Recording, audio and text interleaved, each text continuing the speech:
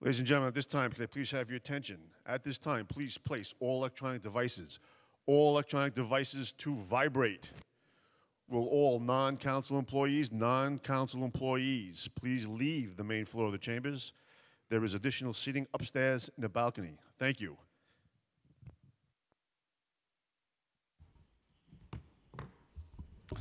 Welcome to the stated meeting of October 28th, 2019. I'm Majority Leader Lori Cumbo. Please rise for the Pledge of Allegiance. I pledge allegiance to the flag of the United States of America and to the republic for which it stands, one nation, under God, indivisible, with liberty and justice for all. Roll call. Adams. Present. Ampry Samuel. Present. Ayala. Present. Barron. Present. Borelli. Present. Brannan. Here. Cabrera. Chin. Here. Cohen. Constantinides. Present. Cornegie. Present. Deutsch. Present. Diaz. Drum. Here. Espinal. Eugene. Present. Gibson. Here. Jonai. Present. Grodenchik. Here. Holden. Here. Kalos. King. Present. Koo. Present. Kozlowitz. Lantzman. Here. Lander. Here. Levin. Here. Levine. Here. Lewis. Present. Mizell. Menchaca. Presente. Miller. Present. Moya. Perkins. Present. Powers. Here. Reynoso. Present. Richards. Present. Rivera. Present. Rodriguez. Rose. Present. Rosenthal. Salamanca. Present. Torres. Traeger. Here. Ulrich. Here. Vallone. Here. Van Bramer. Yeager. Here. Matteo. Cumbo. Present. Speaker Johnson.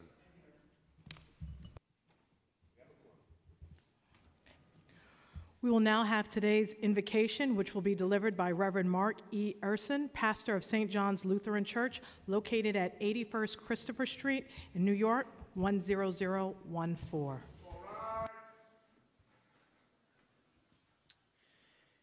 In this time of harvest and home, feasts and family, we give thanks. But we also hear the call to open our eyes and our hearts to those who do not share in this abundance. And so we pray. God of creation, lover of all, divine mystery we call by many names. The diverse works of your hands proclaim your majesty, your creativity, and your inclusivity. As we rejoice in the wonder and beauty of the season, as we give thanks for all that you have made and for all with which we have been blessed, open our eyes to see those who are in need, those who are hungry, those who are alone, those who are oppressed. Open our hearts to show compassion and mercy. Give us courage to turn towards and not away, to walk with and not away, to invite in and not shun away. Remind us always that there is no justice in the land until all have a place at the table. Bless our city, grant wisdom and courage to those who govern, comfort all with your peace. Amen.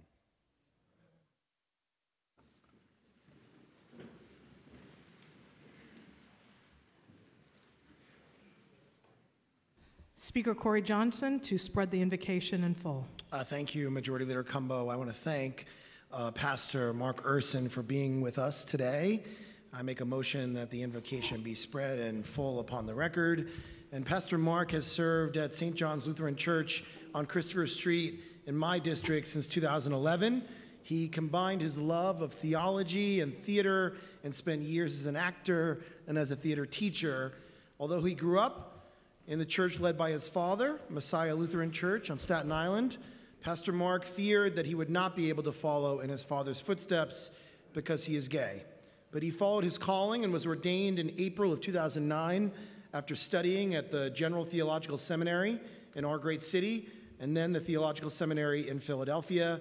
And now he is a welcome and integral figure in the West Village. He leads St. John's with acceptance and optimism and drives forward countless initiatives to engage the LGBTQ community and further the artistic history of the village. He has tirelessly worked on behalf of homeless LGBTQ youth, offering opportunities and space for our trans community to gather and host activities.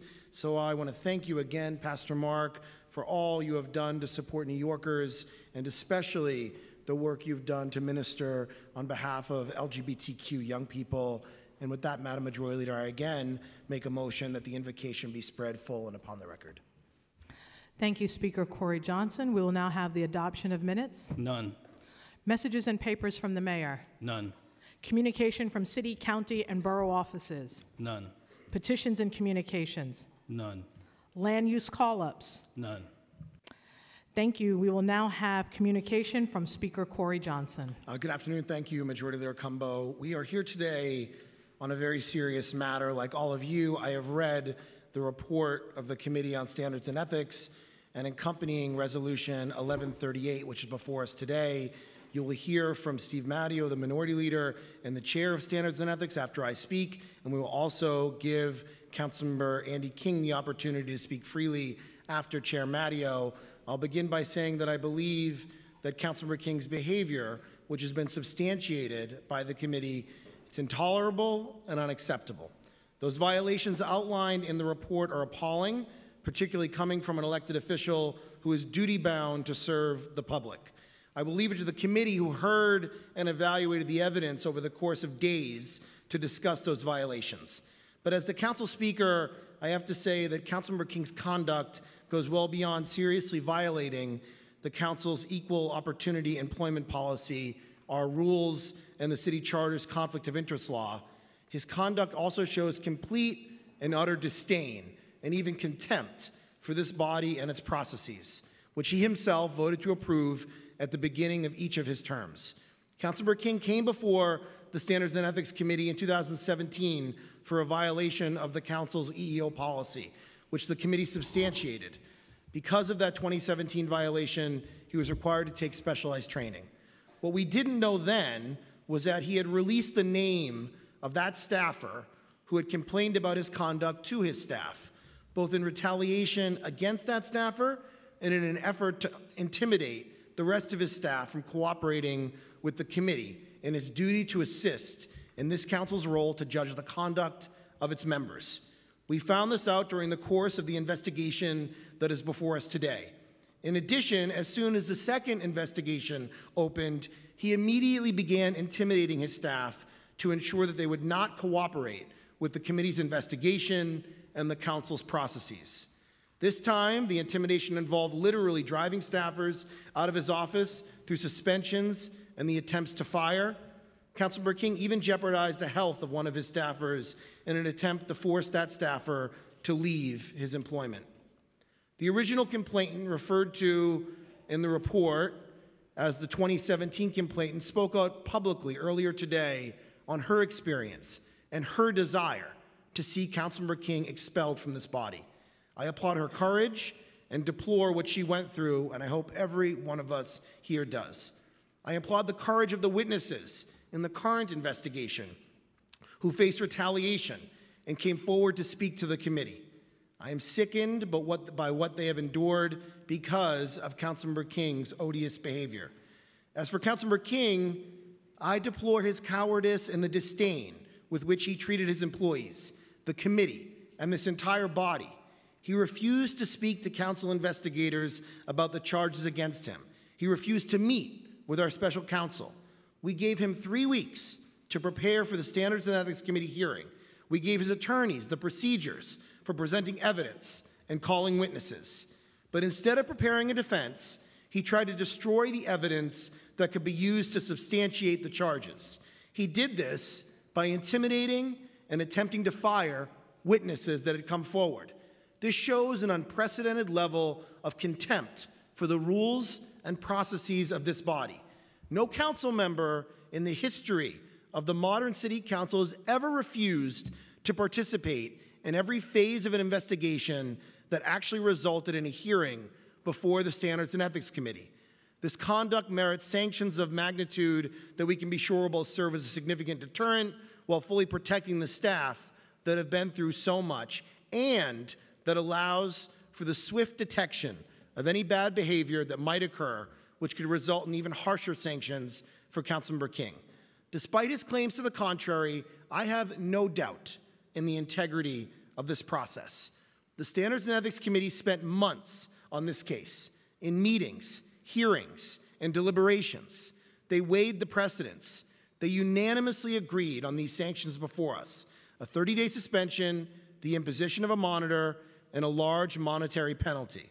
This is a thoughtful and appropriate substantial sanction in light of Councilmember King's egregious behavior and the complete disregard for our process. I will recognize the chair of Standards and Ethics by our rules, which Councilmember King has voted to approve. It was this committee that was charged with hearing and weighing the evidence and ensuring that the sanctions were commensurate with the violations. I think they did their jobs admirably, and we owe them a debt of gratitude. I want to turn it over, as part of speaker time, to Chair Matteo. Thank you, Mr. Speaker. I want to begin my remarks today by acknowledging two groups of people. First, every council member and member of the public owes a tremendous debt to the witnesses who courageously came forward in this matter. In the face of repeated retaliation, threats, and in some cases attempted firing, these individuals gave credible and powerful testimony to the committee. Without them, we would not be in a position to carry out one of our sacred duties as representatives of the people and hold a fellow member accountable for egregious misconduct. I must also thank my colleagues on the Committee on Standards and Ethics, as well as committee staff. As you all know, this matter has been ongoing for nearly 8 months, and we have accumulated dozens of hours of witness interviews, hundreds of pages of document discovery, and conducted a 2-day trial. Excuse me. Without the steady and consistent support of my colleagues on the committee and staff, the thorough, objective, and complete investigation and adjudication of this matter would have been impossible. With that said, I want to assure the rest of my colleagues that we on the committee did not take this duty lightly. From the outset, we operated with the assumption that Andy King is a duly elected member of the council and the representative of his constituents in the 12th District. We knew that if we found any substantiated evidence of wrongdoing, any punishment we recommended must be offered with the understanding that our colleague was elected by the people of the 12th District and should be measured to both adequately address misconduct while also respecting the rights of his constituency. We on the committee strongly believe that we've struck that delicate balance with our recommended sanctions. These sanctions respect the will of the voters of the 12th District while also addressing some of the most egregious conduct the council has ever seen. As anyone who's read our report knows, this is Councilmember King's second substantiated complaint before the Committee on Standards and Ethics. In 2017, he was found to have violated the council's EEO policy and was directed to complete mandatory training. Because of this settlement, that matter was never presented to the rest of you as a body. However, less than 2 years later, we received a communication from the city's Department of Citywide Administrative Services that one of Councilmember King's former staffers had been denied unemployment benefits and had appealed that denial by claiming that the staffer had been constructively fired due to gender-based harassment by Councilmember King. It was this written finding by a state agency that Councilmember King had again engaged in gender-based harassment which started this second investigation. We began the investigation into these allegations in March of 2019 after receiving that notice from DCAS. The committee was ultimately unable to fully investigate the gender-based harassment allegations made by the former staffer, in part because the staffer ultimately declined to participate further in that investigation. However, during interviews, allegation after allegation and problem after problem surfaced regarding the function of Councilmember King's office. Perhaps one of the most disturbing allegations, which the committee eventually found to be credible and substantiated, was that in 2017, Councilmember King, in an effort to obstruct the first Standards and Ethics investigation, held a staff meeting in his home where he identified the 2017 complainant by name and disparaged the complainant to his entire staff. This outrageous conduct was testified to at the disciplinary hearing by 3 staffers who would not have known the complainant's name but for Councilmember King's behavior. This is conduct that cannot and will not be tolerated at the council. The evidence also clearly demonstrated that with regard to the investigation that led to the report now before you, Councilmember King repeatedly intimidated and punished staff who he thought had or would cooperate with the committee's investigation. Soon after the second investigation opened, in an effort to root out whomever had cooperated with us, Councilmember King held yet another staff meeting at his home and demanded to know what staffers had spoken with council investigators and disclose what they had discussed. Of the 3 staffers who admitted they had cooperated, one was driven out of Councilmember King's office, another would have been fired but for the last-minute intervention of Administrative Services and our Office of the General Counsel, and the third so clearly got the message that even a subpoena from the committee wasn't enough to compel that staffer's cooperation. In addition, the Councilmember King attempted to fire another staffer who had witnessed much of this conduct and who ultimately testified before the committee. Not only did our witnesses fully support each other in this, but we have the actual document showing that on the same day as our superseding charges were against him, Councilmember King came down to 250 Broadway and handed these separation forms into our Administrative Services Division. The evidence also clearly demonstrated that Councilmember King allowed his office to become unsafe and disorderly by condoning the conduct of a supervisor who repeatedly threatened staff with physical violence and created a volatile and dangerous work environment. Among the many examples of this egregious conduct, which Councilmember King not only implicitly condoned, but actually explicitly supported during a single conversation with council investigators, included threats of violence against and intimidating behavior towards Councilmember King himself. Beyond threatening the member, the staffer in question also threatened or intimidated multiple other King staffers. Condoning, facilitating, or permitting this conduct is wholly unbecoming of an elected representative of the people of New York City and must not be tolerated by the council. It is also clear that Councilmember King permitted, condoned, or facilitated numerous conflicts of interest in his office, conflicts that benefit both himself and his wife. Although this conduct is exhaustively laid out in all of its multifaceted and disturbing detail in the committee's report, we were perhaps most troubled by how our colleague allowed his spouse, to use both council staff and council resources to further her own personal and professional interests.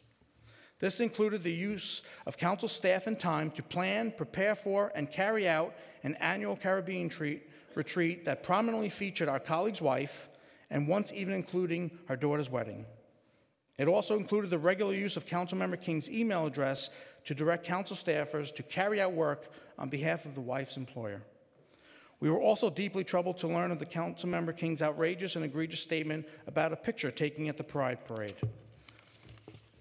While the statement alone, which equates a celebration of our LGBT friends, families, and loved ones with child pornography, is utterly despicable and disgusting, to make such a statement during a staff meeting and in the presence of a staffer who identifies as LGBT is simply unacceptable and must not be tolerated. Even with all the egregious behavior I've just laid out, the truth is that were it not for Councilmember King's behavior during the pendency of the investigation, we would probably not be discussing sanction of this magnitude contained in this resolution. From the beginning of this matter, which opened nearly 8 months ago, Councilmember King was aware of the investigation and was offered the opportunity to engage with the committee. He was also advised to retain counsel to protect his interests during any such engagement. However, and from the outset, Councilmember King adamantly refused to cooperate. He refused many overtures from both the committee and the special counsel, and never once appeared for an interview with either committee investigators or the special counsel, except for one brief conversation, which was intended to defend the supervisor in his office who was accused of threatening and intimidating behavior. During that conversation, Councilmember King never once denied that any of that supervisor's behavior had occurred and in fact appeared to condone it. Indeed, instead of cooperating, Councilmember King attempted to make a mockery of this committee and the council's rules and policies. I must reiterate for all of my colleagues and the public that Councilmember King was afforded every opportunity from before this matter was even officially opened by the committee until the moment before we vote to send it to the full body to engage with us, talk with us, and present his side of the story. Councilmember King had nearly 8 months to engage with us, and this engagement could have taken the form of an interview with committee investigators, document exchange with the special counsel, and appearance at the disciplinary hearing. On that last point, and contrary to the narrative our colleague is portraying to the public, Councilmember King had the opportunity to face the special counsel, challenge her evidence, present his side of the story, and question and cross-examine witnesses on the record. However, rather than present his case and attempt to exonerate himself, Councilmember King attended a back-to-school event. We should not allow the waters to be muddied here. There are most definitely examples of due process being violated and individuals not being afforded a fair chance to defend themselves. This is unequivocally not one of those cases. Councilmember King was afforded every opportunity to defend himself and present his side of the story and squandered all of them. One of our colleagues' many claims about this matter is that he did not have enough time to adequately respond to the charges brought against him. Despite all the posturing and pontificating, the plain and undisputed fact is that the original charges were filed and sent to Councilmember King on August 21st. The hearing began on September 13th. That's over 3 weeks. The committee's procedures only required 10 days between service of charges and the hearing. You've also heard arguments from Councilmember King and his attorneys that they weren't granted an adjournment of the hearing. While the committee took those requests and certainly would have been inclined under normal circumstances to consider a reasonable adjournment, the evidence demonstrated that Councilmember King appears to have used the period leading up to the hearing to further retaliate against staffers who were cooperating or potentially could cooperate with our investigation by suspending or attempting to fire these witnesses. When the committee learned of this behavior, we were not going to stand by and give Councilmember King more time to hurt staffers who had done nothing more than carry out their obligations to the council to cooperate with our investigation. We were not going to allow him to undermine this committee's and this council's authority to judge the conduct of its members. When it actually came time to provide a hearing of the evidence for and against Councilmember King, the committee meticulously followed its internal disciplinary procedures and provided his attorneys with copies of all proposed exhibits and lists of witnesses. We then held a hearing on the record at which the committee heard from the special counsel as well as various witnesses. As laid out in the committee's procedures, Councilmember King was provided the opportunity to present his own witnesses and evidence and to question and attempt to impeach the special counsel's witnesses and evidence. As I just mentioned, and all of you know by now, Councilmember King failed to appear at the hearing. His attorneys only appeared to briefly object to the very fact that the hearing was taking place, and then they abruptly got up and left. As we lay out in the report before you, the committee found the witnesses at the hearing to be credible and damning. Over and over again, they supported and corroborated each other's testimony, and there were many pieces of objective documentary evidence that further supported the charges brought by the special counsel. Ultimately, after fully and thoroughly reviewing the evidence and assessing the credibility of the witnesses, the committee was unanimous in its determination that the 4 superseding charges had been substantiated by a preponderance of the evidence. In coming to this conclusion, the committee found that the evidence demonstrated that it was more likely than not that the conduct and behavior alleged in the charges had occurred. Now, there are some of you who may think this penalty is harsh. We have never before imposed sanctions of this magnitude, including suspension and a monitor. To those concerned about leveling too harsh a penalty, I ask, can we, a committee who has an obligation to protect staff, send staff back to an environment of fear and intimidation and give the council member the chance to finish firing the rest of the staffers he considers disloyal? And remember, he considered them disloyal because they did their duty to this body and the council. The committee exhaustively deliberated and debated the terms of this resolution and concluded that the suspension is significant enough that it will function both as a deterrent against future bad behavior and also give us the chance to get a monitor in place in Councilmember King's office who can develop a relationship with staff before Councilmember King returns. Once the member returns to his office, the monitor will only oversee employment-related matters between Councilmember King and his staff. The monitor will have no part in Councilmember King's role as a representative of his district. Councilmember King will continue to introduce legislation, make budget and funding decisions, and negotiate land use matters. For those of you who think this penalty is not harsh enough, I must return to the opening of my remarks. Overturning the vote of the people of the 12th District or any other district should be reserved for cases in which we don't think we have any other alternatives. While we are the judge of our fellow members' conduct under the Charter and are not bound by the state laws on elected office vacancy, I think it is instructive that the state law provides for the removal of an elected official only in instances involving conviction of a felony or a crime in violation of a member's oath of office. Most of what we found were egregious acts of obstruction and retaliation, violations of the council's policy, and conflicts of interest violations.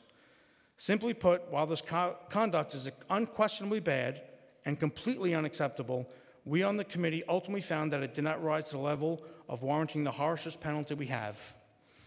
In closing, I'd like to again commend my colleagues on the committee for working so hard on such a difficult matter. It is never an easy thing to be tasked with very publicly passing judgment on a colleague. And it is an entirely more difficult task when that colleague is the elected representative of your fellow New Yorkers. I thank you for your hard work. Even more importantly, I want to again remind my colleagues and the people of New York City of the huge debt they owe to the witnesses and complainants that came forward and cooperated with the committee. It takes tremendous courage and strength to tell their story and to appear at a hearing and open themselves up to cross-examination from someone who has already mistreated and retaliated against them. That is true strength, and the committee commends all those who helped us get to this place of holding an elected official accountable for misconduct. To respect the bravery of our witnesses, we on the community work to never lose sight of the great and serious responsibility we all bear to make the council a safe place to work. We are all a fundamental part of this institution, and this council is only as good and effective and worthy of its role in the city as its essential parts. With these considerations in mind, and after a painstaking process and many months of investigation, the committee submits to you what it found to be the appropriate response to the conduct uncovered here. Thank you for your time. Thank you, Chair Mario. I now recognize Councilmember Andy King to speak. Councilmember King, if he would care to speak, will be given 15 minutes to speak. Thank you, Mr. Speaker, and thank you all today for coming in on your Monday, where you probably could be in your district doing other work. I want to thank the Most High in Christ, who every day wakes me up to do the work of his children on this planet. Being a son of a veteran, learning discipline, being a son of a mother who's been a wonderful leader and guiding my steps, to my grandparents, to my aunts, my daughters, my granddaughters, I say I love you, and I thank them for their support. Equally, and I want to say thank you to my neighborhood, my community who educated and raised me and voted for me to come down here and represent them. It's a sad day when your elected representative gets put out to task on anything that disrespects or violates rules of integrity and respect. With that all being said, I'm a man who's very respectful, full of integrity, stands for something, doesn't fall for anything and everything. And because people say things sometimes don't necessarily make it true. Because people get their feelings hurt doesn't necessarily make it true. It's a fact that we all have a feeling, but every feeling isn't a fact. So we're standing here today, sitting here today, with the task of figuring out how to respond to allegations in a document, a 40-page document, that have said I am the worst person on the planet. I am some type of martyr, I'm some type of taskmaster, or whatever you want to call it. I'm the oppressor in this case that says I've done such horrible things to my staff. That could be farthest from the truth. Ever since I've been in office, I've treated my staff like my own family. That means what? If you were hungry, you got fed. If you needed clothes, I took you shopping. If you needed a pair of shoes, I went in the closet and gave you a pair of shoes. That's how I treated my staff. If you needed a ride home, I took you home. If you needed money to pay your rent, I gave you money out of my pocket to help you pay your rent. When you were down and desolate, I did all I could to help sure that you had an opportunity to get your life together. And the sad thing is that I stand before you, I sit here before you today being judged as someone who's horrible, who has some other agenda of cruelty to hurt individuals. Everyone in my district knows the person that I am. You people know who I am. So to sit here and take a report to kill a character of a father, a grandfather, who we all are in here, and brothers and sisters, it's sad that we all are placed in this position to even have this kind of conversation.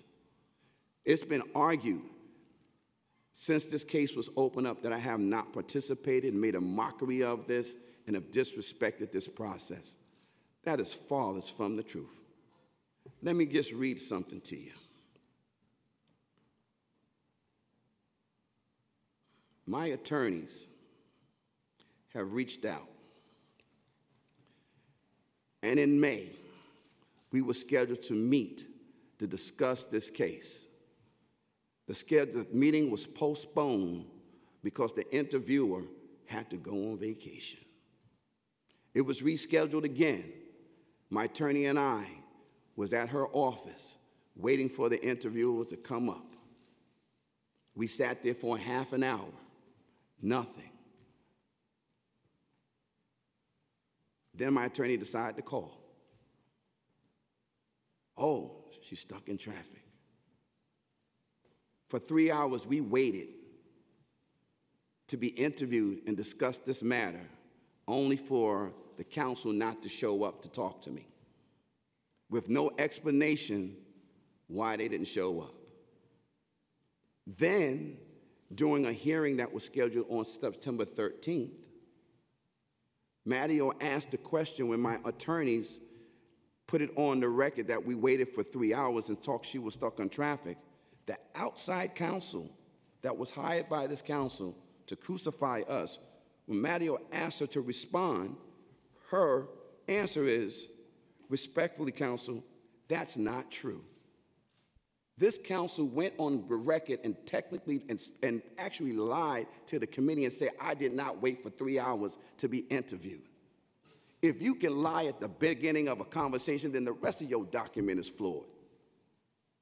I am so bothered that I am being put in this situation and acting like I'm some horrible individual. I've read the transcript. I wish you all had an opportunity to read the transcripts, because the 1 and 1 doesn't equal 2 in these documents. Their 1 and 1 is equaling 9, and I don't know how they got there. For them to come and say that I've done things that I haven't done, made statements I haven't made, and you never sat with me, so the document is one-sided. It's a one-sided document they're asking you to vote on. My due process has been violated, and it's been said from the committee that the discretion is at the discretion of the committee. So while you've heard today that I was not attending the hearing, well, you know, you tell me in July, you tell me when you start this conversation, when my attorney asks you for, and may ask you for the allegations, what are you charging my client with? We're told on a Friday we'll have it for you, then on a Monday you can't get it. My attorney was blown away. How did they tell you can't get the allegations? Took them months before they responded to us with some allegations when they charged us on the 21st of August. And when they charged us on the 24th of August, my attorney could only say, I guess they didn't have anything then, so they had to build a case against you. Months went by before they gave us information. But back in May and in June, we made ourselves available for an interview, which they didn't show up. And one was canceled. But they sit here and tell you that I didn't want to participate and didn't want to engage. And then when it gets scheduled, on the 10th, when they reschedule it to the 10th, on the 21st, they scheduled it on the 10th, my attorneys say, I'm out of the country, can we get an adjournment? The committee has the power to give an adjournment. They chose not to. I got a new attorney that joined on, and we asked for another adjournment for the 10th. Then they put superseding charges into the mix. And then they said we're going to adjourn to the 13th.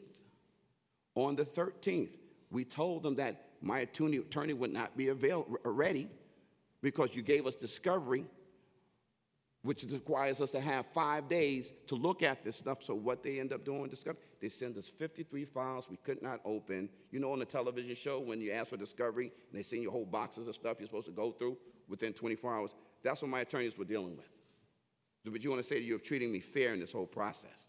And then on the 13th, you knew I could not be there because why? I had my big back-to-school rally. We all do events for our students and our children in our district. Had a big back-to-school rally with DOE superintendents, educators, staff, thousands of kids with special guests, Kyrie Irving from the Brooklyn Nets and A Boogie with a hoodie.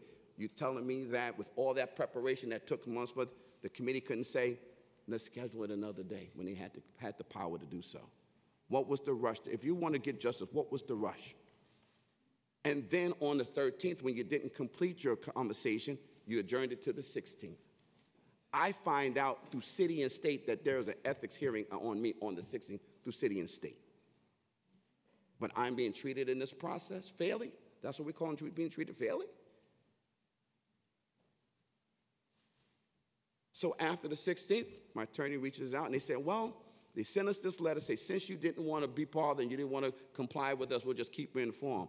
We'll get it back to you probably later on in the month, beginning of August. My attorney asked why. They said, oh, why? Because one of the council members that are on the committee is going on vacation. Excuse me? You couldn't give me an adjournment, but you're going to hold me hostage because someone on the committee is going on vacation, and you think that's fair? This is us doing this to us. So again, we have a document that's not truly accurate because you only have a one-sided conversation. Because if someone says something that's necessarily true, if you were told today that someone stole your shoes, you got to talk to them and say, well, did you steal the shoes or not? You got to give them opportunity. People's emotions are hurting right now. People are upset, and I think this is how we're operating. We're not operating on facts. We're operating in a violation of my due process has been violated here, and we're trying to figure out how to rush this through. Why are we so rushed to not find an answer to this as opposed to finding the truth to this? If you'd have sat down with me, which I've always been willing to do, I read you, and I will read you this. This comes from my attorney. This document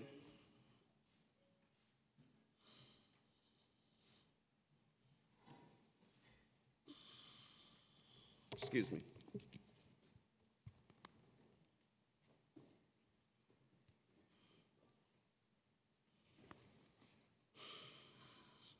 This document I read is dated May 30th, 2019, and it's addressed to Benjamin Smith from my counsel.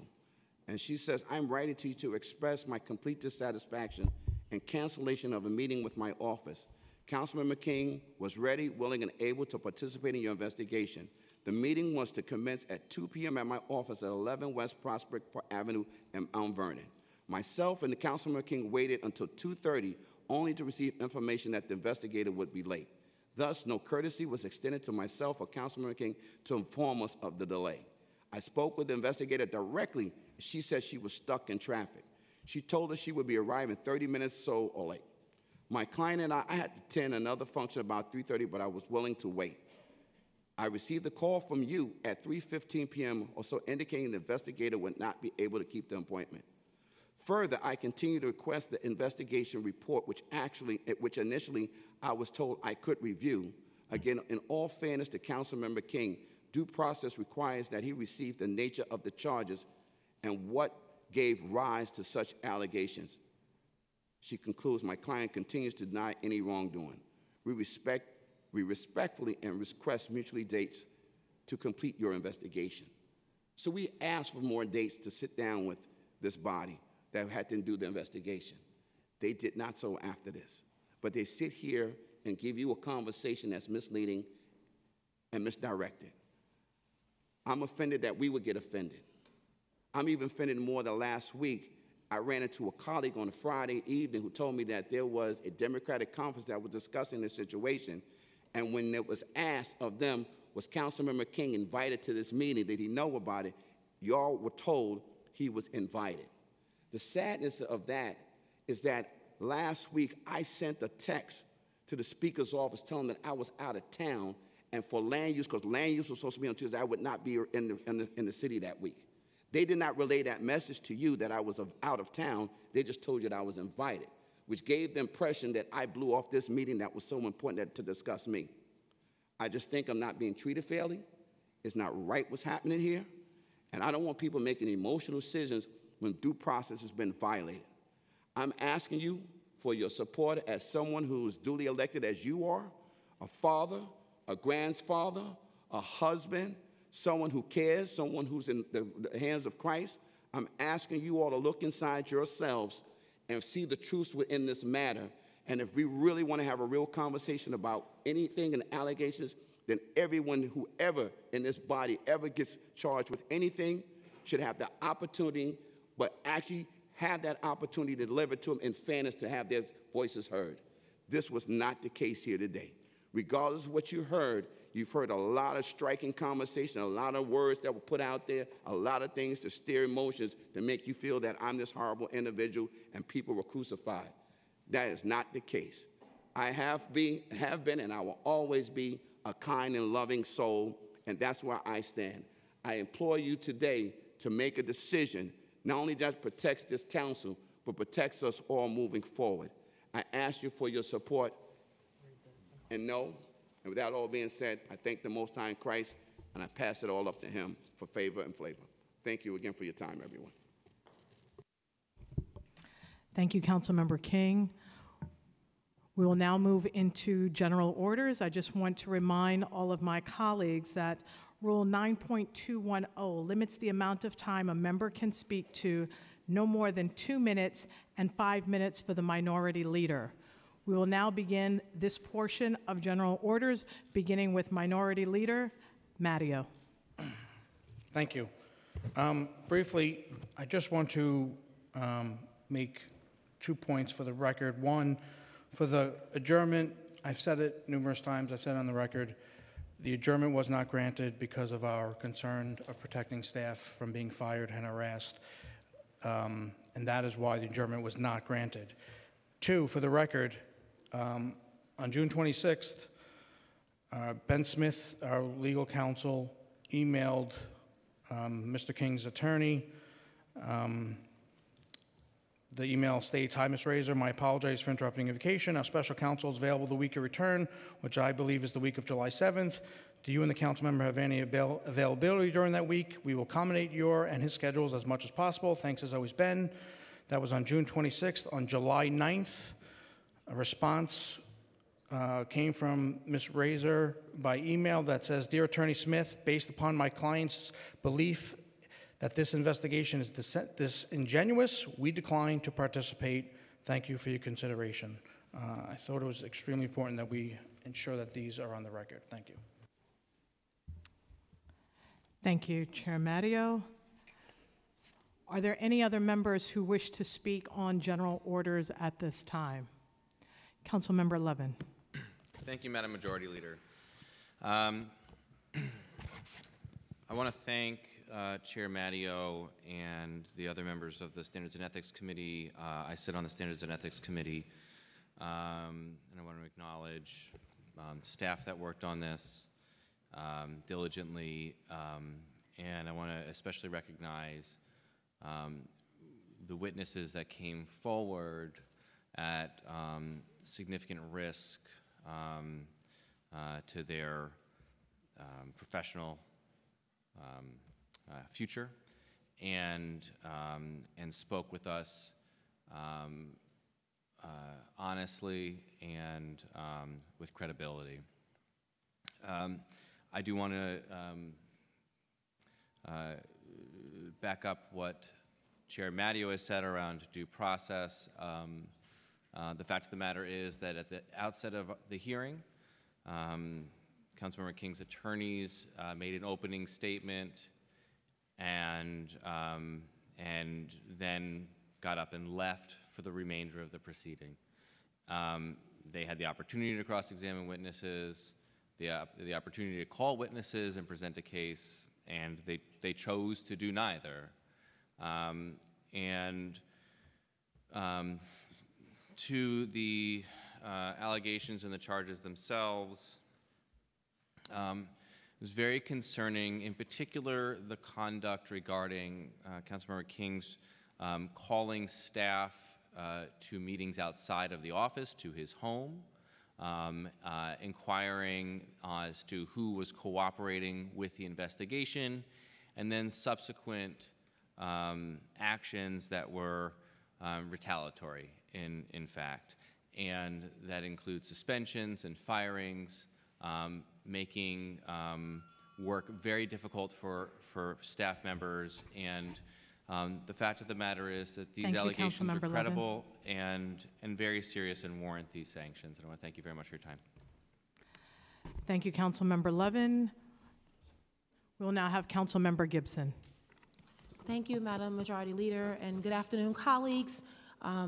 It is difficult to be here under these circumstances, but I certainly want to thank the chair of our committee, Steve Matteo, for his incredible leadership and really commitment.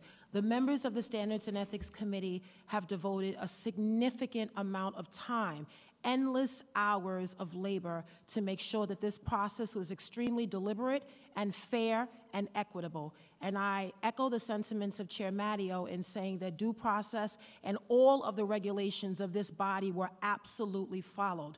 What we have as a council and as a body to do, and the responsibility of all of us as council members, is not only to protect this institution, to protect the council members, but equally as important to protect staff. The staff that work so hard every single day, that give so much time to serve New Yorkers from across 51 council districts. And I really want to acknowledge the bravery and the courageous manner of all of the witnesses that really came forward under extremely difficult circumstances for sharing their story. Their stories were compelling and credible, and I believe them in what they endured while they were employed here at the council. And so it is my hope that this body has read the report and really looked through all of the details and really understands that this committee did its job in a fair and equitable manner. And it is my hope that after today, all of the witnesses that came forward, I truly hope and pray that they find healing and peace and know that this is a council that will always stand up for every staff member and making sure that we provide and promote a safe work environment that is free from harassment and retaliation. That is our obligation as elected officials, to protect our staff and all of the staff that work here at the City Council. So I ask all of my colleagues to support the recommendations and the resolution before this body. Thank you. Thank you, Councilmember Gibson. We will now be followed by Councilmember Menchaca, followed by Councilmember King, and then Councilmember Van Bramer. Thank you. Councilmember King, you asked us to look inside and speak. And so that is what's compelling me right now to speak, what I think about what's happening right now. Many words have been used today and leading up to today that include things like contempt and disdain for this body, things that describe what's happening as lynching and crucifixion. These are intense words that should be taken seriously. And so that's what I'm doing. What we're also asking ourselves is whether or not this is a balance and whether or not we need to bring balance. And so that's what I want to just respond to, this idea that this should at all be balanced, and that the stories that we heard, if these allegations are true, they hit me particular at the core part of what I'm supposed to be doing here on the floor of the City Council, representing my community.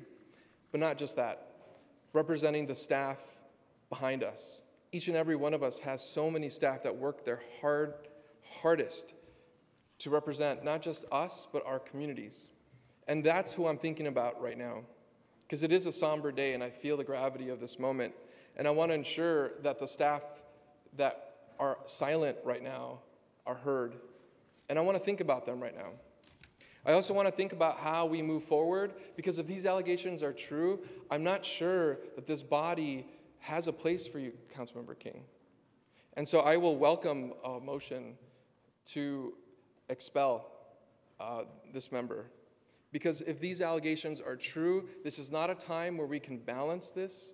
This is a time where we need a new normal. And we are not in that place of a new normal. And that's what I'm asking for this body to continue to express itself and talk it through. So I'm asking all of you, like Councilmember King has asked you, to speak out and tell your truth and tell you what you think and what you believe as we move forward. And the last thing I want to say is... Thank you, Councilmember okay. Menchaca. I'll come back. Thank you. We will now hear from Councilmember King, followed by Councilmember Van Bramer.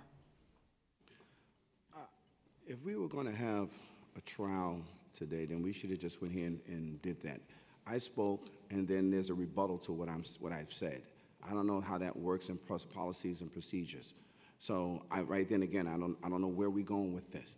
Menchaca, he just mentions if it's true. Well, I never had an opportunity. He's going to tell you that it's not true. We have denied everything. And I know one of the issues that people claim about the gay statement, which I never said. But because someone says it, everyone's running down the street on fire saying, ooh, we said that. No, I didn't say that. So this is what we're talking about. If you ever had an opportunity to sit down with me to have a conversation on the allegations, you would have found out what I would have said. My witnesses would have been in and said what didn't happen and what didn't happen. Levins gets on the record and says that my attorneys had an opportunity to address the witnesses. No, according to your own counsel rules, if the council member is not present at a hearing, that the defending counsel cannot question the witnesses. But he's going to get on record and say my attorneys had the right to do so when the policies of the council say they didn't. This is what I'm saying about misleading and just, I don't want to say the word lie, but just downright lying to us. Because some of this stuff is just downright lies. And they're asking you to make a decision when y'all don't even know everything, all the facts. But they're going to skew it so you can only go one way. Just not fair, just not right. My attorney, weeks ago, filed a notice of claim for defamation of character because doing all this process, people have gotten on television out of this committee talking about sexual harassment. I've sexually harassed somebody, sexually harassed this, and there's not one piece of evidence or words in any document accusing me of sexual harassment. You've just defamed my character, everybody. I have girls, grandchildren, and daughters. I'm supposed to live with that? Come on, man. If y'all going to do this, do it right, man, or don't do it at all. So when we filed our notice of claim to sue the city for that, weeks later, we get this 48-page document.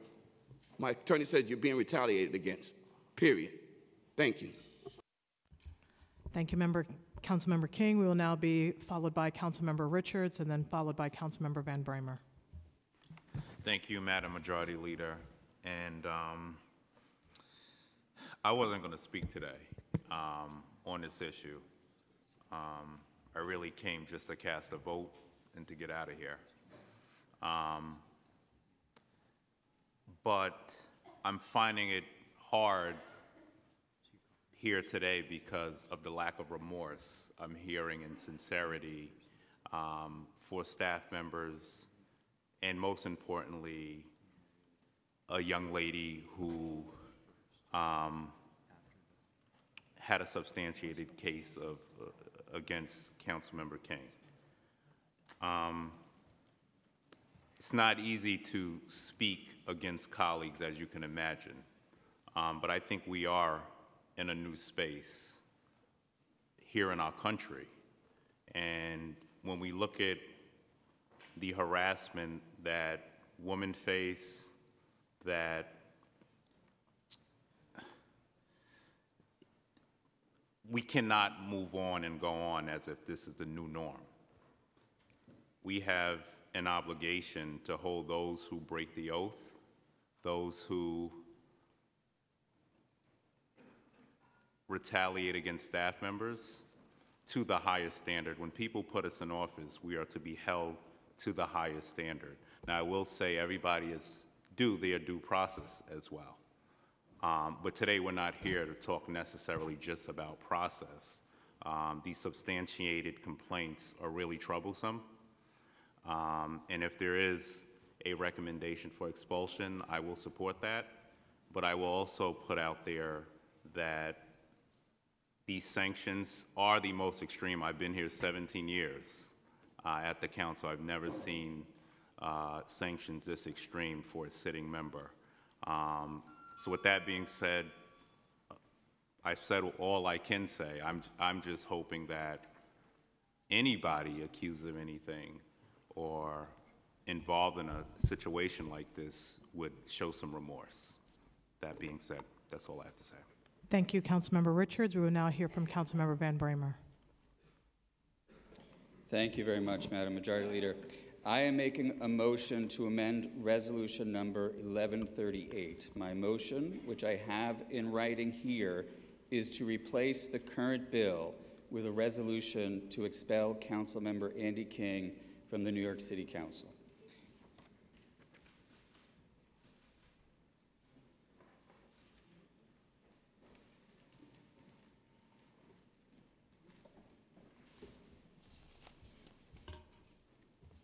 The chamber will stand at ease.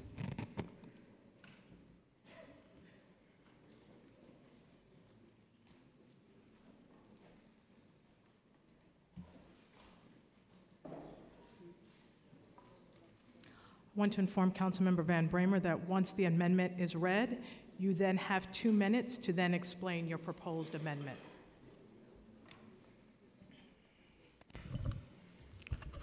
On the amendment from Councilmember Van Bramer, with respect to Resolution 1138A, based on the report of the Committee on Standards and Ethics from October 22nd, 2019, it's resolved that the Council of the City of New York should expel Councilmember Andy King. Thank you. I now recognize Councilmember Van Bramer, who will have 2 minutes to speak, followed by Minority Leader Matteo, who will have 5 minutes to speak according to the rules. Any other member who wishes to speak after that will be granted 2 minutes. Thank you very much. Within the 48 pages of this report are scenes of staff being held in a council member's private home and told they could not leave unless they divulged confidential information about an investigation. At one of these meetings, the name of a young woman who had filed a sexual harassment complaint against the council member was revealed and her integrity attacked. The report then details that 2 of the 3 staff members who were forced to divulge that they had spoken to investigators had their employment terminated or they were forced to quit. The report then goes on to detail incidents of violence in the workplace, possible gross misuse of council funds and staff, not to mention comparing a gay pride parade to child pornography. This committee has made a strong recommendation for strong penalties, and the bar for expulsion should be high. But for me, there is no doubt in my mind that given that this is not a first offense and that the severity of this report is such that I believe expulsion is warranted. Now, even if I were the only one to vote for expulsion, I am not afraid to stand alone because I want to stand with Chloe Rivera and all of the others who have come forward, felt harassed, abused, violated, or punished for daring to speak. Chloe Rivera works for the City Council today. She walks the hallways, is in the elevator with all of us, and she is watching and listening, as are hundreds of other staff members who work at this body. They want to hear what we see. They want to hear what we do. They want to hear that we hear them, that we see them. So, because I personally feel these charges are so severe and reprehensible, I am proud to make this motion, even if I stand alone, because I stand with Chloe Rivera and all of those brave people who have come forward. Thank you. Thank you, Councilmember Van Bramer. Minority Leader Matteo. Thank you. I just want to rise and state respectfully, I stand by this committee's hard work, findings, and recommendations. And while reasonable people can certainly disagree on the exact penalties, this council has charged the Standards and Ethics Committee with hearing matters of misconduct and recommending the penalties. This committee did that, worked tirelessly, spent hours and hours doing that. So respectfully, I ask my colleagues vote against this amendment. Thank you. Thank you. Councilmember Carlos Menchaca. Thank you. The motion has been put on the floor for us to consider, and I really hope that other members can speak if they feel good or bad about this amendment. I think it's important for us to have a fuller discussion in public if they're comfortable. For me, the way that I'm making this decision is the following. When I think about our staff that continue to ask us to do more for them, to continue to create a new normal, that is what we're doing here today. As harsh as this might feel, this is the kind of standard that we need to set for ourselves and to the communities that we represent. Only a fraction of the people send us to come and represent us here. We are representing every single person. I'm thinking about undocumented folks that never get the opportunity to vote for me. We're talking about every single person in our district, not just the few who say that we are eligible. We are speaking on behalf of everyone, and that's the kind of responsibility that we have at this body and the responsibility that we have on each other to ensure that we move forward together. I also cannot support a bill that puts money, taxpayer dollars, on a monitor, a new person that's going to go out and put a Band-Aid, essentially, to monitor the new situation, this essentially makes it almost impossible for a member to do their work. And if these allegations are true, and this committee is saying that they are true, and we have to move through that due process and accept that, then I say expulsion. And I hope that you can take that moment of courage to say no and to send a message to the rest of the body and the future council that's on its way here that is going to flip completely, that they are in a new world, a world where this is not okay, and that we are going to only accept the things that are good for ourselves and our community and our staff. Our staff are asking to unionize. Our staff are asking for more pay. Our staff are asking for a lot right now. And that is where I hope that after this vote, whatever happens, we can continue to look at them and figure out how we can support them. I will be supporting this amendment.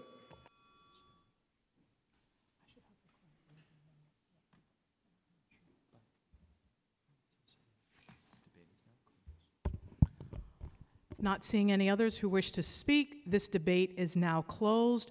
We are now going to call the roll, but I would like first for the clerk to reread the motion that was put forward by Councilmember Van Bramer so that members are clear about what they are voting on at this time.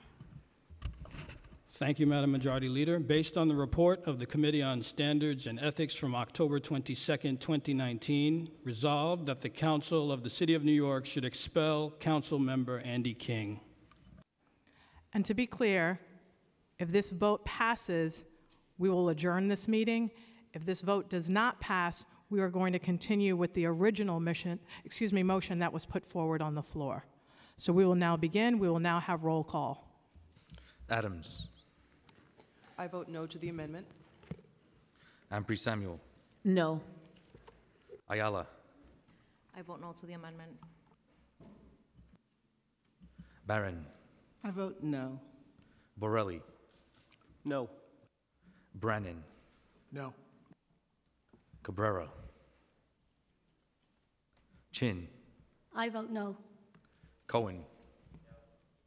Constantinidis. And be excused to explain my vote. Permission granted. You know, this has been, I want to first thank Councilmember Matteo and all of the committee who deliberated on these penalties, and I thank them for their hard work. This is not an easy decision. I've heard a lot today, and I feel I need to say my piece. You know, I think about the staffers, the public servants who work for us every single day, who come to work because they want to make the city a better place. They want to make their districts a better place. And this was a violation of their right to do so. This was an attack on them and their ability to make a living and feed their families, to be able to do the work that they love so much.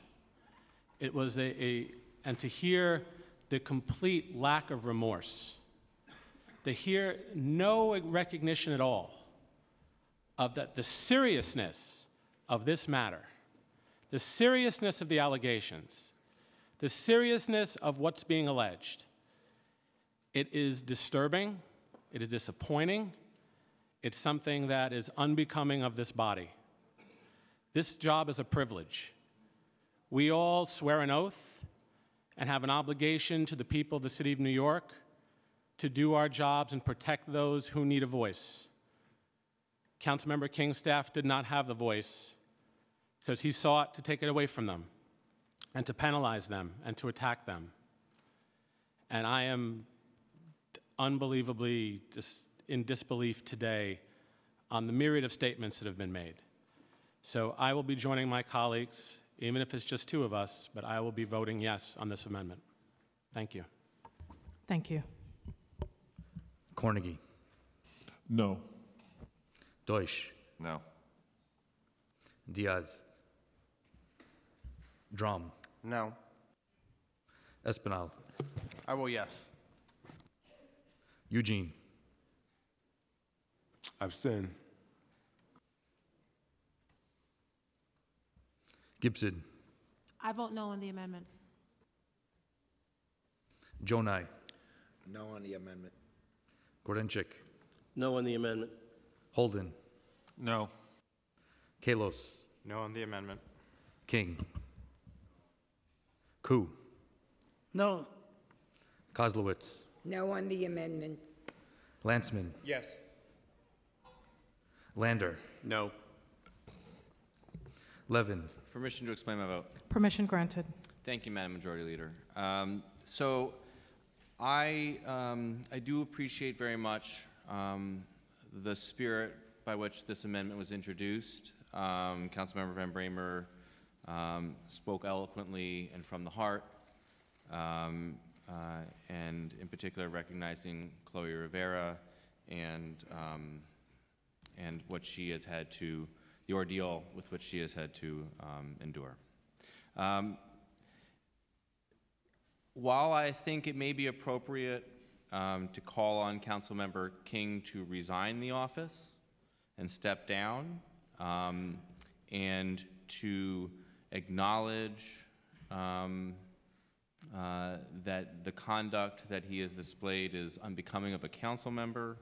It is unbecoming of this body. It weakens this body. It puts staff at risk. It puts their health at risk. It puts their well-being at risk.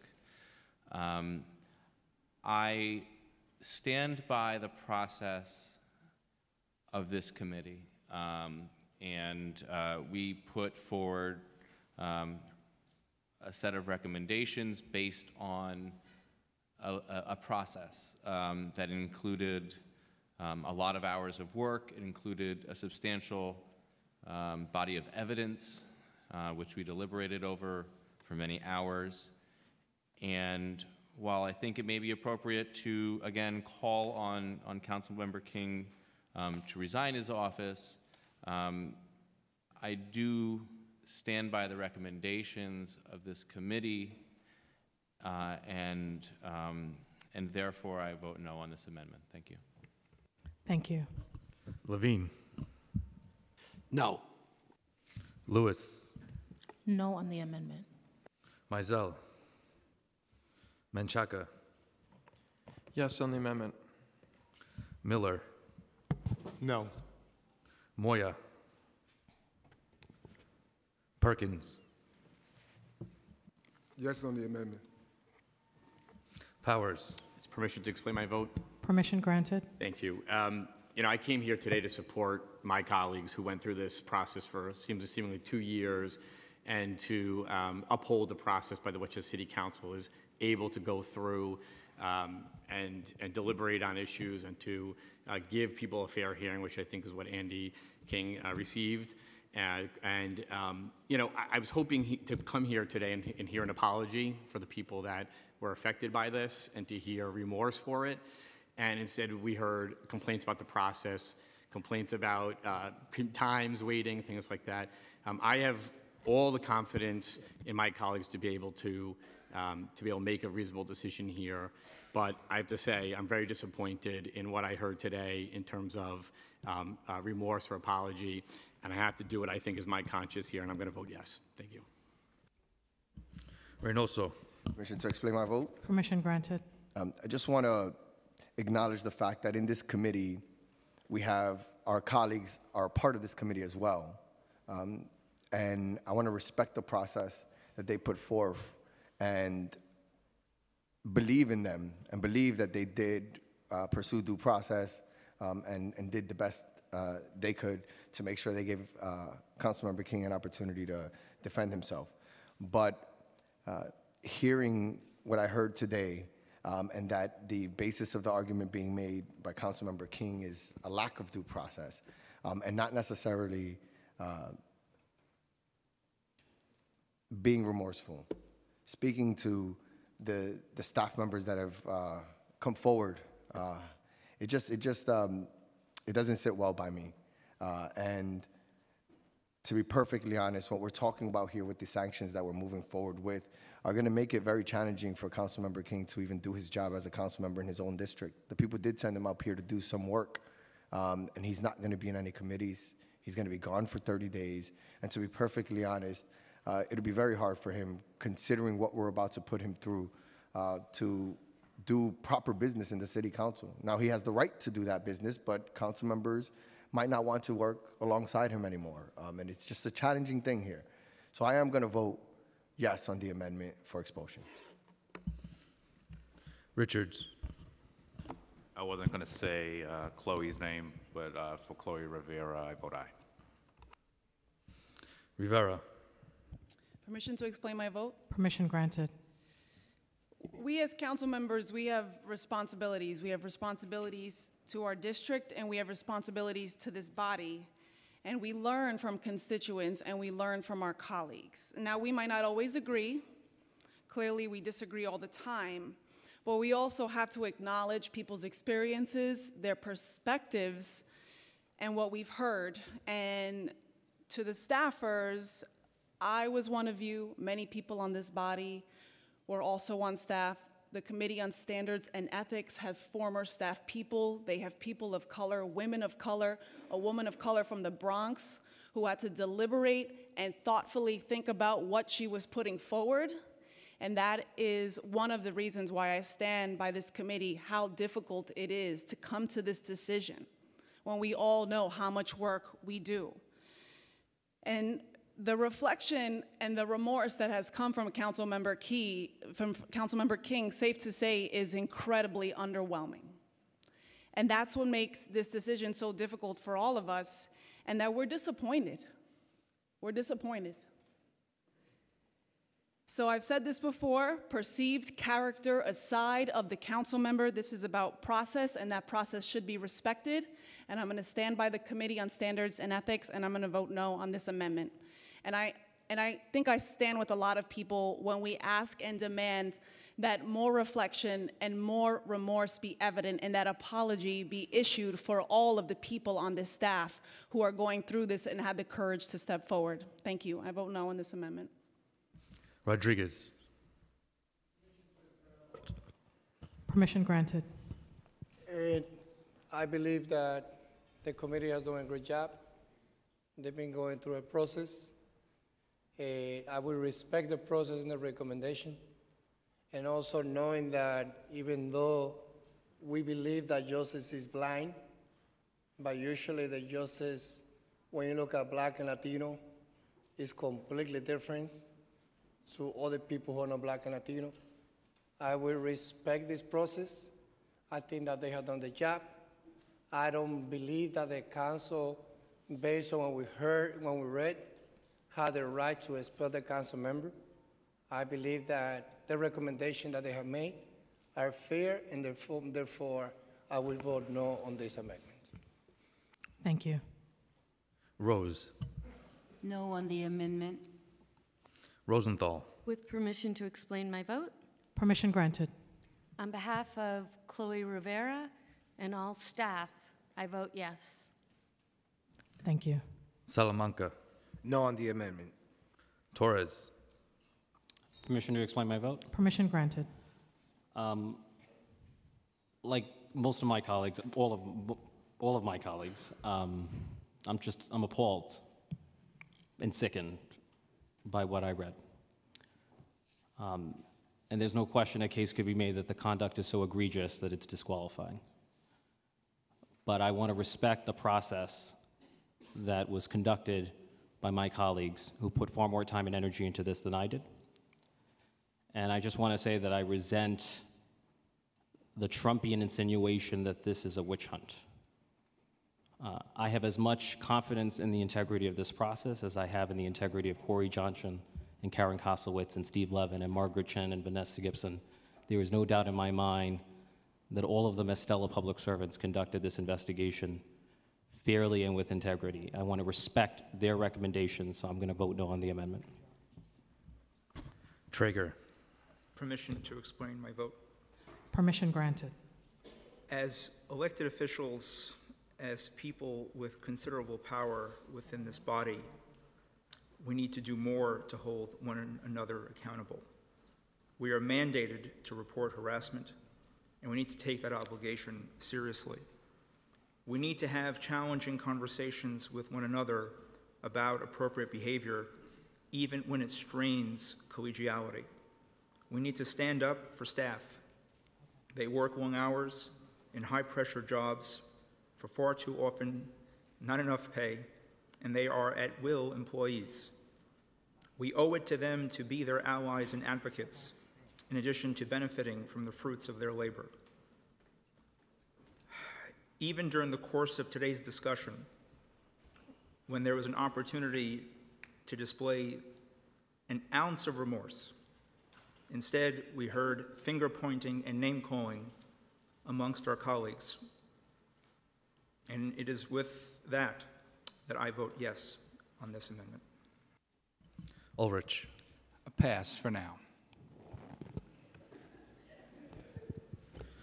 Vallone. No on the amendment. Van Bramer. Permission to briefly explain my vote? Permission granted. I wanted to mention, because in the rush to make my 2 minutes previously, that I have great respect for Chair Matteo and the work of the committee. And look, I've been very public about my feelings about this since day one, but I do want to echo what many of my colleagues have said, regardless of how they vote. While I was prepared to make the amendment, it was only after I heard Councilmember King speak that I knew that I had to. And the absolute lack of remorse, the absolute lack of even understanding that anything had been done wrong, anything, blaming other council members, blaming lawyers, blaming staff, that to me is just even more of the pattern of behavior that brought us to this moment in the first place. And to say all of that with hundreds of city council staff members, either in this room as we speak right now, or listening or watching this on their computers in their cubicles over across the street at 250 Broadway, is absolutely disgraceful. Absolutely disgraceful. And I want to say again, because she came bravely forward today in a Daily News op-ed to Chloe Rivera, who gave me permission to share her story in my comments. That is an unbelievable act of bravery, as is staying here and working in this body after having had the experience of filing a complaint against a council member. She is still here because she is smart.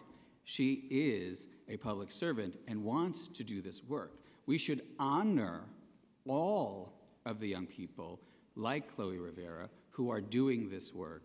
And so because I want to honor that work and because I'm so outraged by the lack of remorse, I vote yes. Thank you, Councilmember Van Bramer. Yeager. No. Ulrich. I would like to explain my vote, if I may. Permission granted. Thank you. I have tremendous respect for my colleagues, especially for my good friend, the chair of the Ethics Committee, Steve Matteo. I respect the process that brought us here today, the deliberative process, and the amount of time that they spent. But I do think that perhaps what's missing is respect for putting more importance in respect for the people over the process. And based upon the report, what I've read, based upon what I read in today's Daily News, and just listening to everyone's comments today. That's why I asked for a pass, not to make a mockery of the process, but because I genuinely wanted to listen to what my colleagues had to say. I will be voting yes for the amendment. I am voting yes for the amendment. Thank you. Matteo. No. Cumbo. I vote no. Speaker Johnson. Permission granted.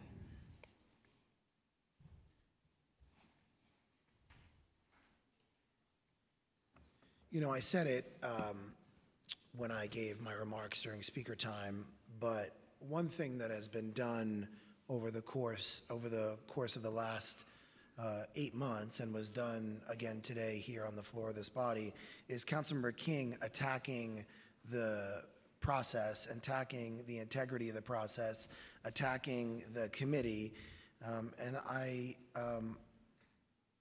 find so much of what has happened to be unacceptable and odious and wrong. But what I have tried to do as Speaker of this body is to allow a process with integrity that respects confidentiality, that respects due process rights, that goes by the letter of what we are supposed to do here internally in the council. That is why you saw an independent prosecutor hired.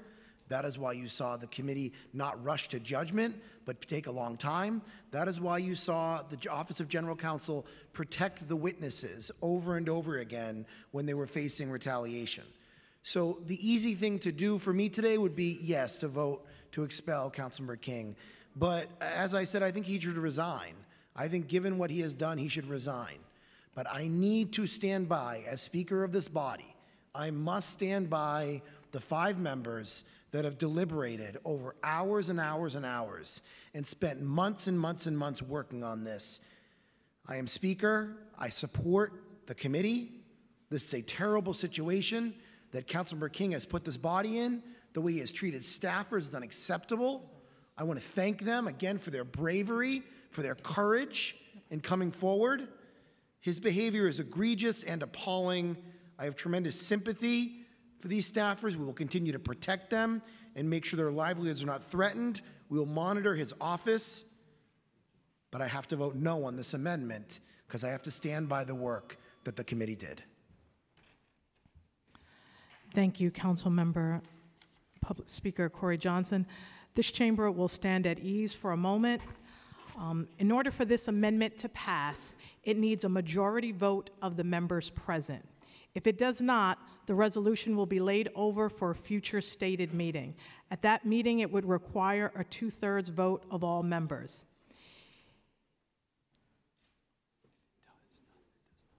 If it does fail, we continue with general discussion of general orders, and we have members that are signed up at this time.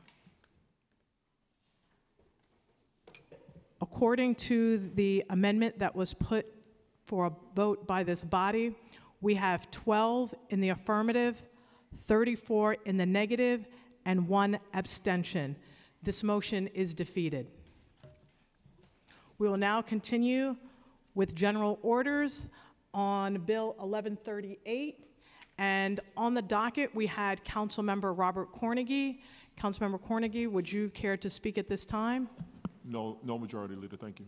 Thank you. We now have Councilmember Richie Torres to continue to speak on 1138 as originally presented. Thank you, Madam Majority Leader. You know, the egregious misconduct of Councilmember Andy King offers us an occasion for deeper soul searching as an institution. I've been in the City Council for nearly 6 years, and I've seen more activity by standards and ethics in the past year and a half than I ever saw in the preceding 4 years. It could be that in prior city councils, there were no abuses of power to investigate, or it could be that there were in fact abuses of power, but those abuses have historically been swept under the rug. History tells us that covering up abuse is what institutions do. It is in the nature of institutions, whether it be a news organization in relation to Harvey Weinstein, or the church in relation to victims of sex abuse, or the city council. It's in the nature of institutions to protect themselves, to protect their own insiders, their own interest, their own image, often at the expense of truth and often to the exclusion of justice and closure for the victims. So we are not only voting to punish Councilmember King in a deeper sense, we're voting to break the culture of secrecy and impunity that for too long might have enabled the abuse of public office in the City Council. And so I applaud the Speaker not only for exposing abuses of power, but also holding accountable the very elected officials who abuse the public office that has been entrusted to them by the people. And the operative word here is trust. As elected officials, none of us enjoy the divine right of kings. None of us is entitled to govern.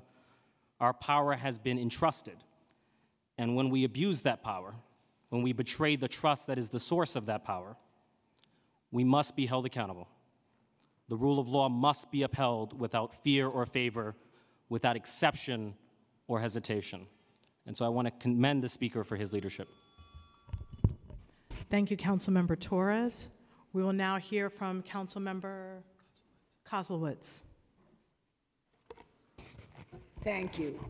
First, I want to say thank you to Councilmember Matteo, leading us to come to the decision that we made. You know, we didn't elect Councilmember King. The public did. But we want to remind the public of what he did. We sat and listened to his employees come and talk separately. And it brought us to tears of what they had to go through. Nobody should have to go through that. Nobody should have to get up in the morning and dread going to work because they were going to be ridiculed, punished, threatened, anything that could harm them. I think that it was very hard for us to, at first, to judge a colleague, but it became easier to judge the colleague after everything we heard that the colleague had done.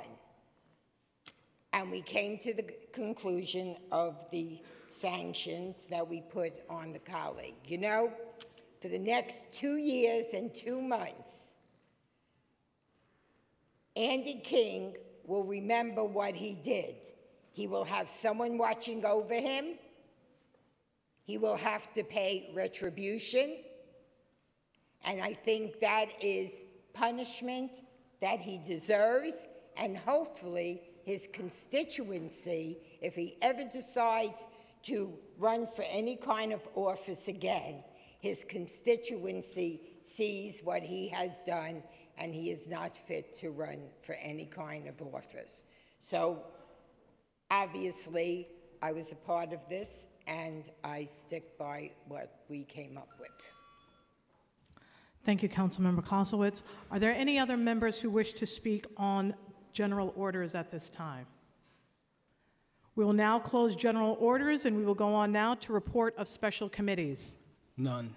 Reports of standing committees. Report of the Committee on Standards and Ethics, Preconsidered Resolution 1138.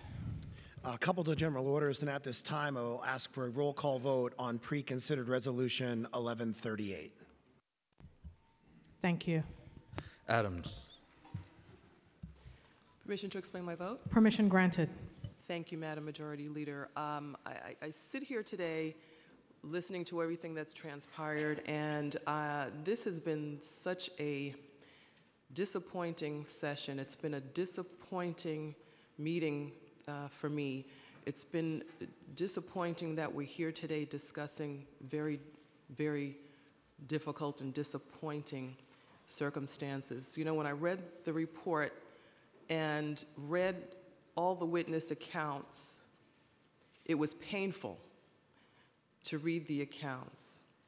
And as difficult as the accounts were to repeat, I would imagine, before the committee, my decision today is difficult. And I'm sure, like the rest of my colleagues, at least some, it is a painful one to come to a conclusion as this, as it pertains to one of our colleagues. That said, I vote yes to the recommendations of the committee. Thank you. Ampry Samuel. Permission to explain my vote? Permission granted.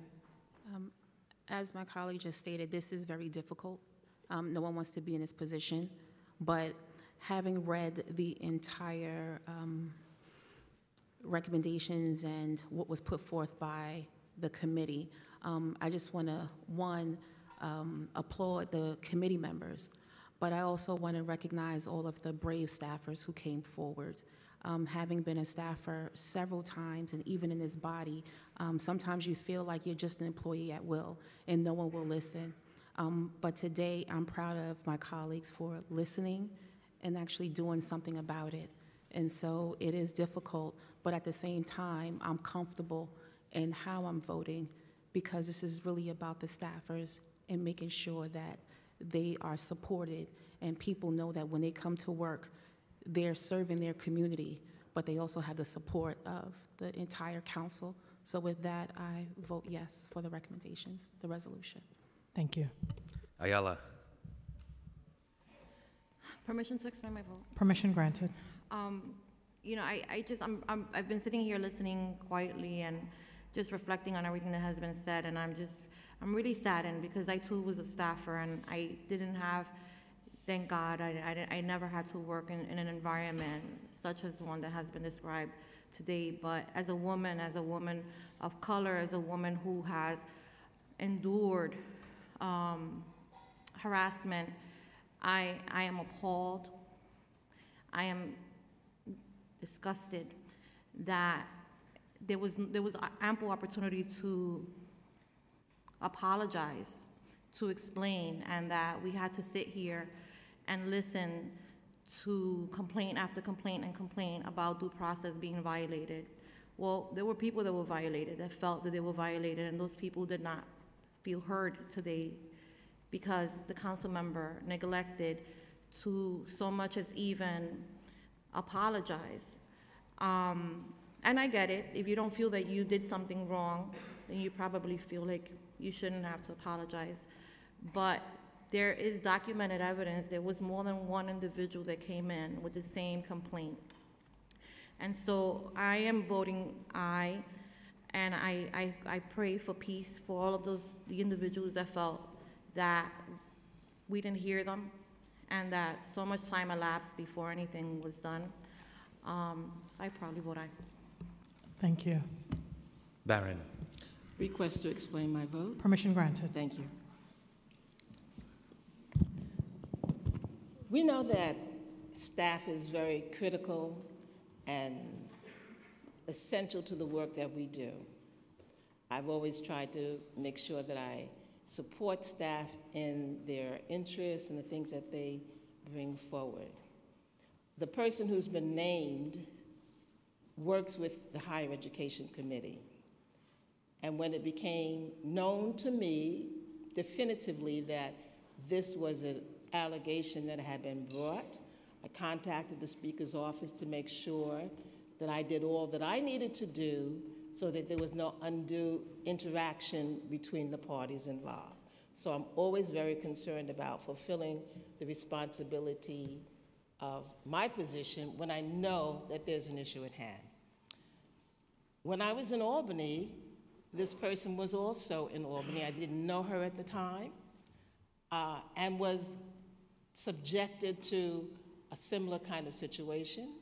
And in that instance, I believe I was the only one who wrote a letter saying that the process where this person was subjected to this type of behavior was inadequate, inappropriate, and needed to be corrected. I believe I was the only one to speak on behalf of this claimant in Albany at that time. However, today, on this resolution, I am abstaining, but I do want it noted for the record that I believe that staff should be supported and protected in all instances. Thank you. Thank you. Borelli. Aye. Brannan. Permission to explain my vote? Permission granted. I think I speak for a lot of my colleagues when I say that we didn't sign up for a job where we have to vote on the behavior, to censure the behavior of our colleagues. It's not easy. I give credit to Councilman Matteo and his committee for the work that they did over months and months on this case. And the facts that, for most of us, we're still just learning about now. As a staffer, as a former staffer in this council, I know what a thankless job it is. I know how hard it is. And having a boss that's supportive is basically the baseline with work that is so difficult and demanding. But I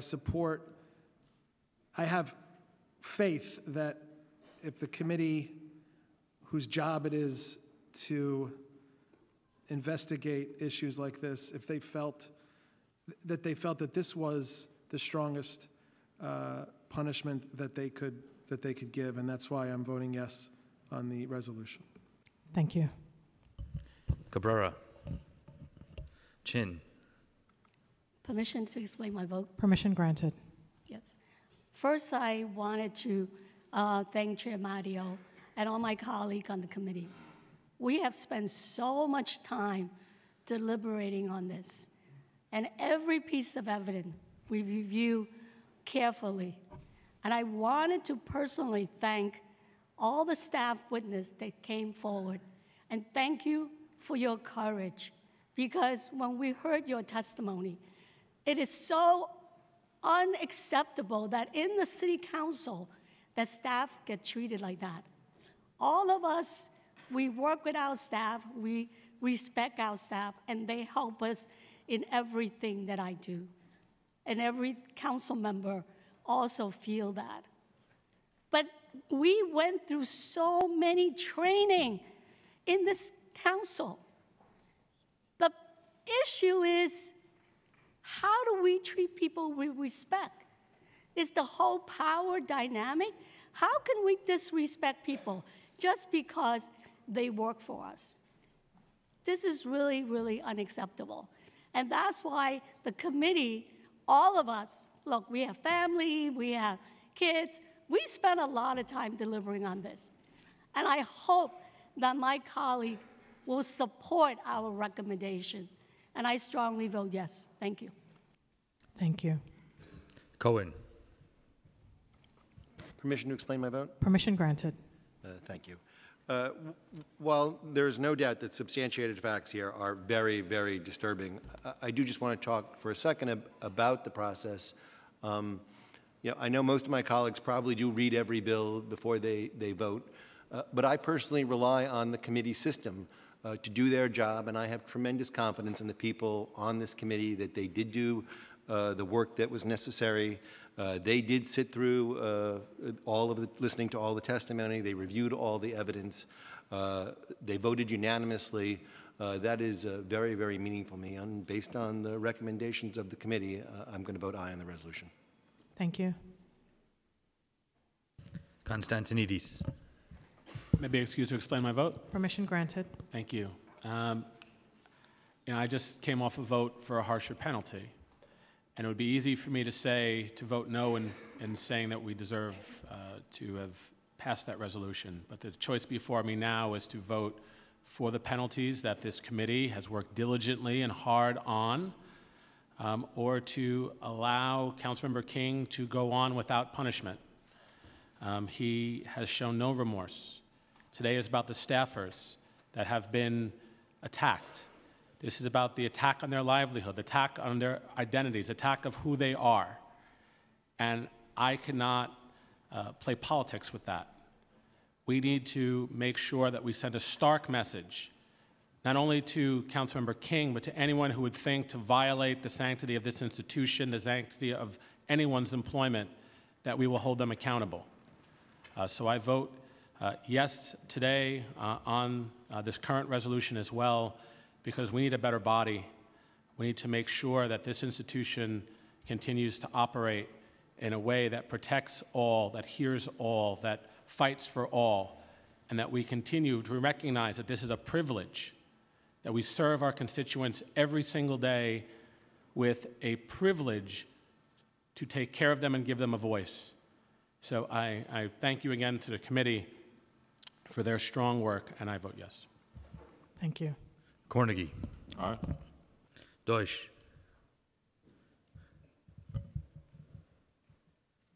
Diaz. Drum.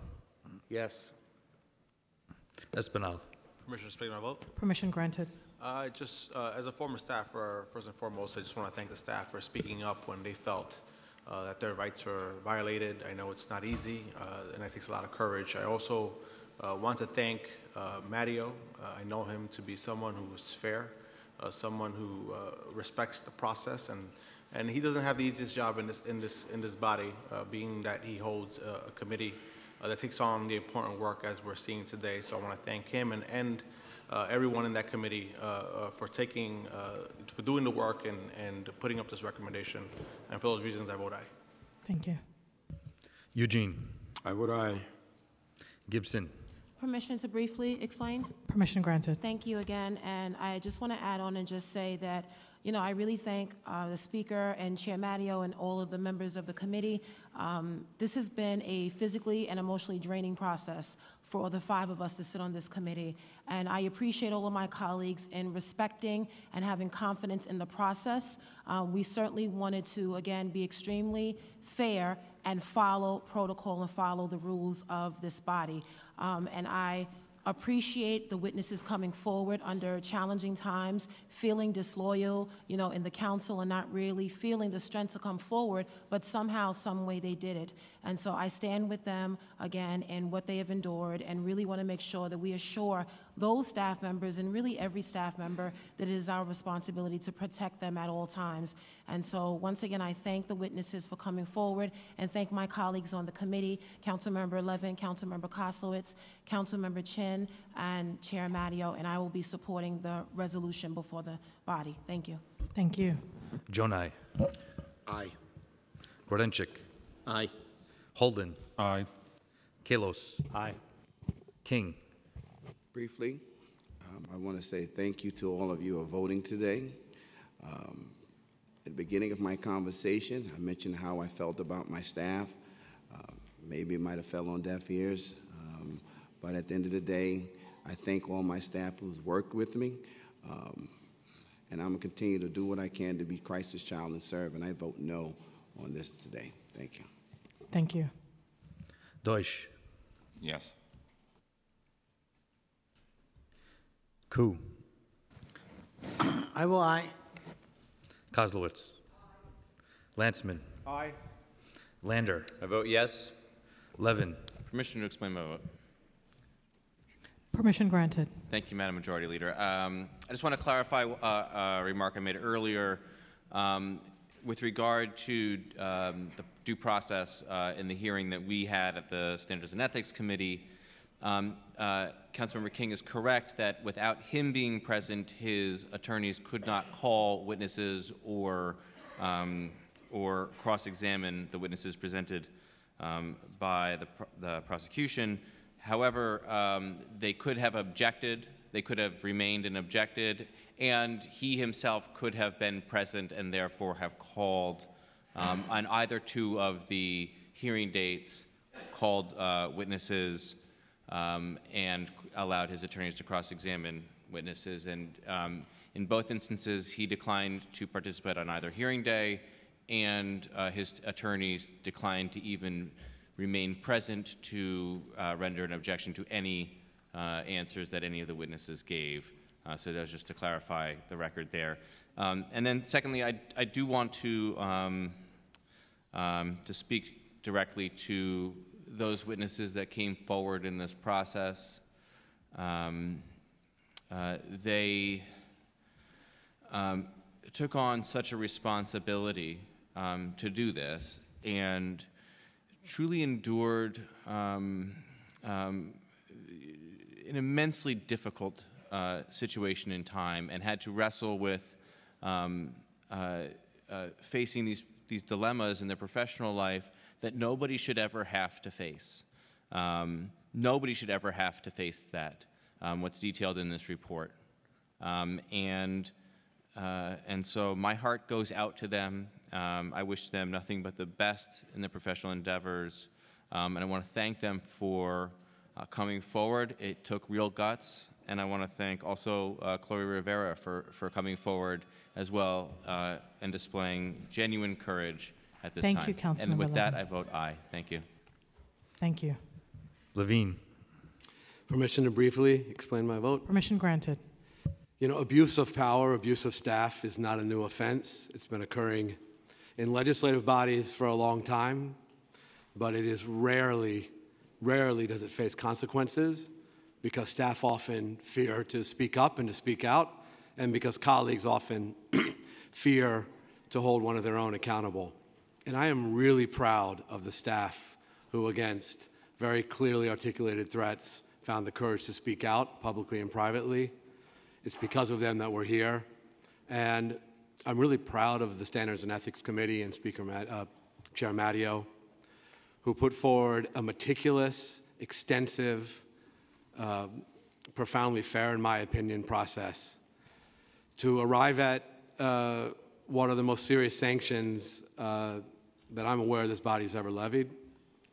And we're sending the message to staff who may be victims in the future that you can speak out and we will back you when you do. And so I will be voting yes. Thank you. Lewis. Aye. Mizell. Menchaca. Permission to explain my vote. Permission granted. Thank you. I will be voting in support of this resolution, and I know the other resolution or amendment failed, but I also remain committed to maintaining my voice for the resignation of my colleague, Councilmember Andy King. I also want to make sure that we think about this in terms of a long-term commitment to a better city council that has staff that are supported. And so let's figure out how we do that. That's the kind of work that I think we can do more of, and I hope that after this vote, we can sit down and caucus around that. Imagine what would happen if we allow staff to tell us how we could support them. What would they say? How could we do that? I think that would leave me feeling good in terms of the kind of work. And I know that we've done a lot already. I don't think we've done enough. Let's do more. Let's let them lead us as a sign of reconciliation as we move forward with our staff who need our support. I vote aye. Thank you. Miller. Permission to explain, please. Permission granted. Thank you, Madam Majority Leader. First, I want to express my respect for the work of Chair Mario and the members of the Committee on Standards and Ethics, as well as Central staff in their efforts in regards to this matter and ensuring that we protecting the body, not just the integrity of the body, but those who've come forth to have their voice heard. The seriousness of these charges that have been made demand that the members of the body be afforded every opportunity to weigh all of the evidence presented. Despite the reasonings of the committee in its decision to recommend disciplinary actions outlined in the resolution, I myself am still troubled with voting to sanction to these sanctions without hearing the total defense of Councilmember King. As many have stated how appalling the charges that we have heard in the testimony we heard today was, the fact of the matter is, the fact that remains that it is a lot of information to digest. It is information that me in good conscience have not been able to come to because of the lack of not just information for me prior to this point in time, but the time to be able to assess that. We have an obligation to ensure that we are taking this vote to ensure justice, not for any other reasons. Therefore, I will be abstaining on the vote.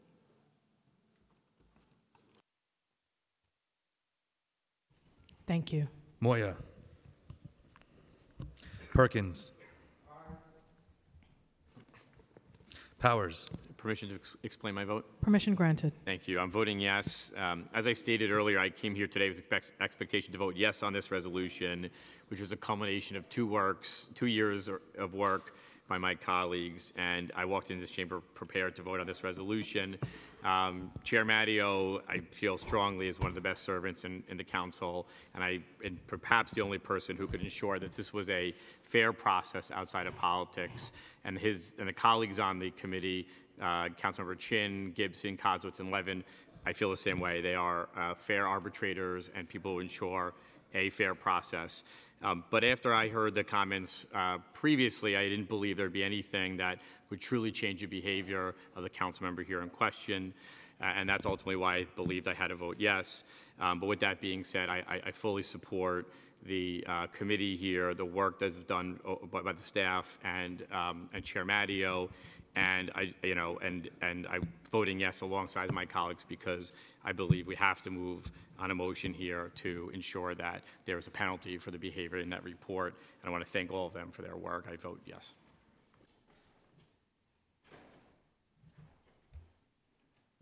Reynoso. Permission to explain my vote. Permission granted. In order for someone to rehabilitate, they have to recognize that there's an issue. An inability to recognize any wrongdoing is very, very dangerous. I just want to be mindful, make sure we're mindful of that, that there has been no recognition of wrongdoing whatsoever by Councilmember Andy King at this moment. And that is a problem for even staff that would be overseen by a monitor.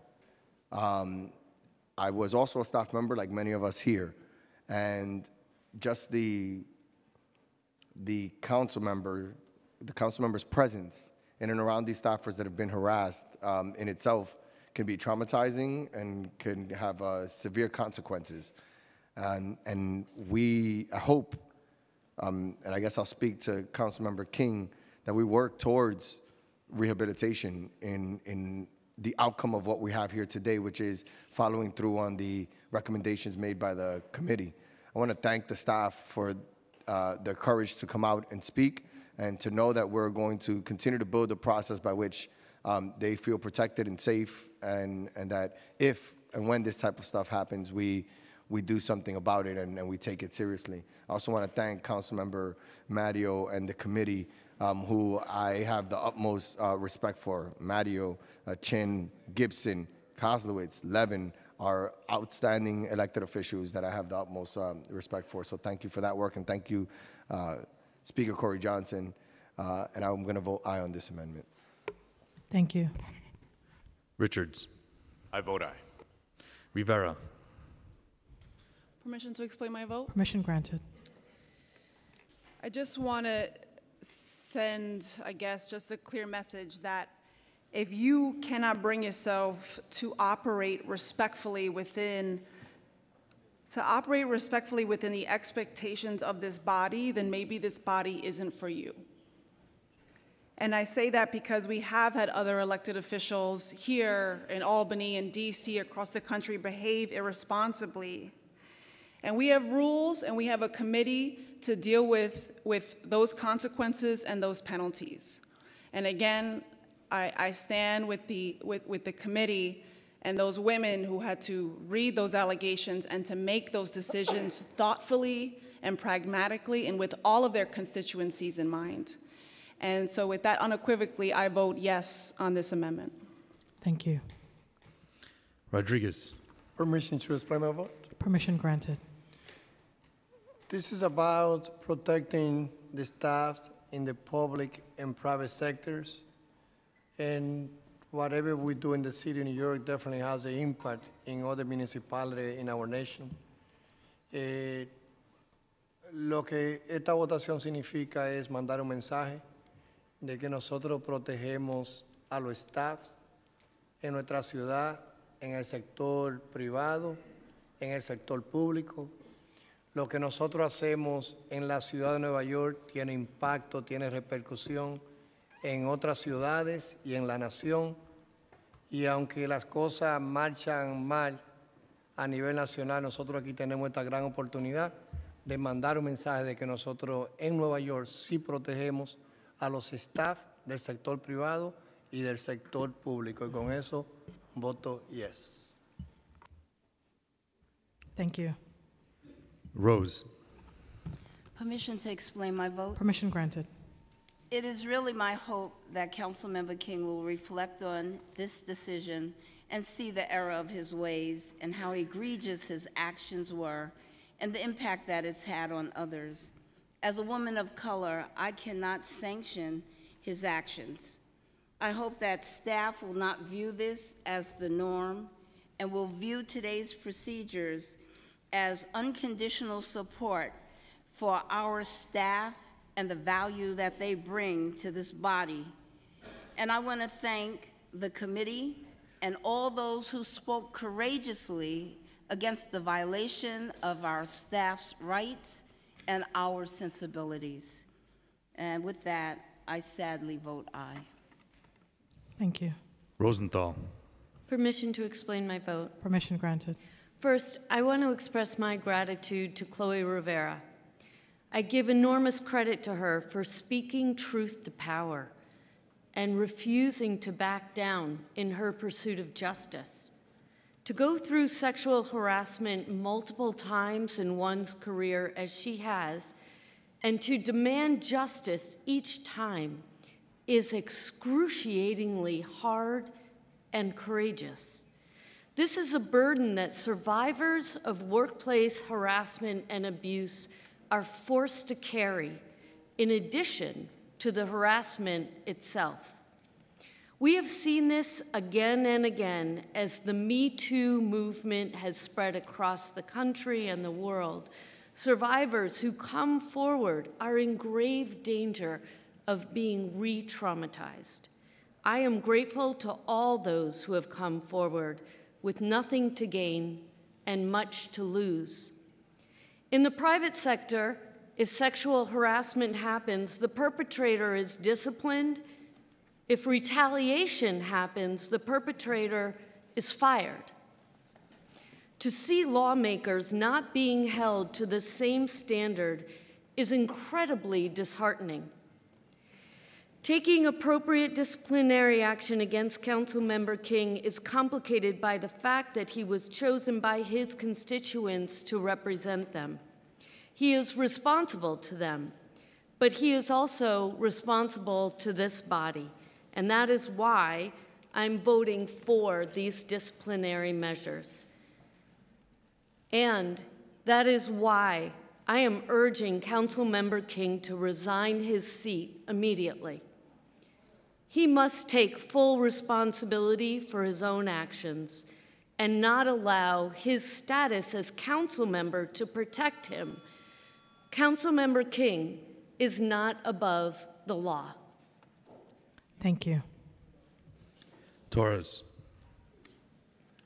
Just permission to explain my vote briefly. Permission granted. When I was praising the integrity of the members of the Standards and Ethics Committee, I neglected to pay tribute to Steve Matteo, who I think is as apolitical, as dispassionate, as even-tempered a member as any in this body. And I trust any findings that he presents to us. So I'm going to vote aye without hesitation. And as far as I'm concerned, Helen Rosenthal, Councilmember Rosenthal referenced the Me Too movement. The Me Too movement, for me, is more than about sexual harassment. It's about the abuse of power. And I think today we're voting not only on the fate of one particular member, but we're voting affirmatively on a culture shift that was brought on by the Me Too movement. And that is a culture shift that I vote for affirmatively. So I vote aye. Thank you. Salamanca. Aye. Traeger. Permission to explain my vote? Permission granted. So I want to thank the staffer who filed the initial complaint and the members of Councilmember King's staff who cooperated with the investigation, who chose at great personal sacrifice to hold this body accountable for upholding the council's internal rules and laws against harassment. Their courage and personal integrity should never be forgotten.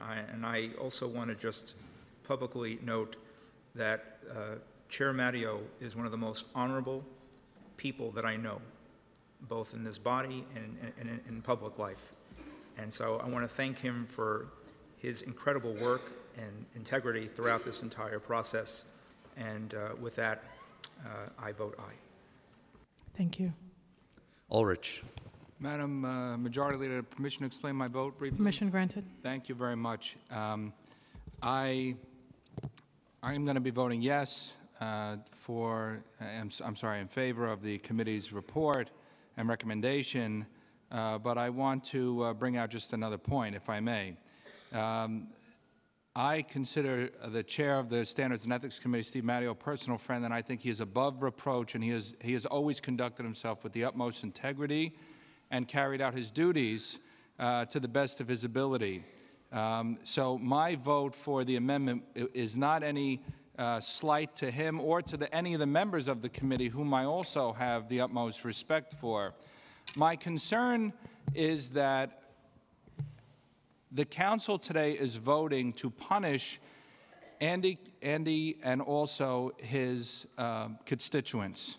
His constituents did not break any rules. His constituents did not commit any crime, and yet they are going to be deprived of the same type of representation and advocacy that we all strive to provide for our constituents, because we are going to render their council member ineffective. We are taking him off committees.